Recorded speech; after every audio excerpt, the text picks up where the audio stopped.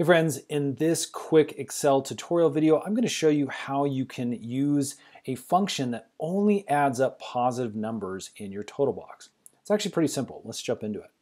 Okay, I've got a super simple spreadsheet here. As you can see in this column, I have some negative numbers.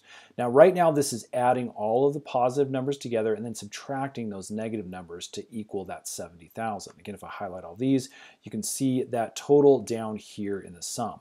But what if I wanted to just add all the positive numbers and basically forget about all the negatives?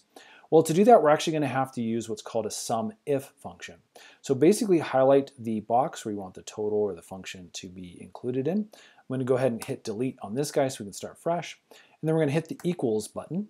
And this is going to bring up our formula. Then I'm going to type in sum.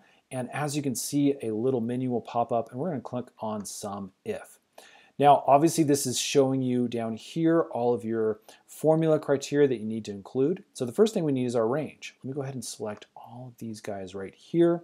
That's our range, and then we're going to hit comma. And now we need our criteria.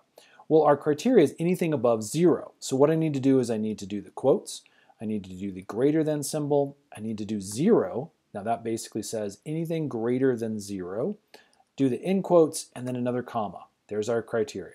Lastly, we need to do the sum range. Again, I'm going to go ahead and select those exact same numbers. Let's go ahead and use our in parentheses to close the formula out and hit enter. There you go. As you can see, all of the positive numbers are now totaling and all of the negative numbers are now ignored. Hope that helps, friends. If it has, hit that thumbs up button for us and then subscribe. We're making a ton more of these Excel tutorials and those will be available on the channel really, really soon. All right, we'll see you again on the next one.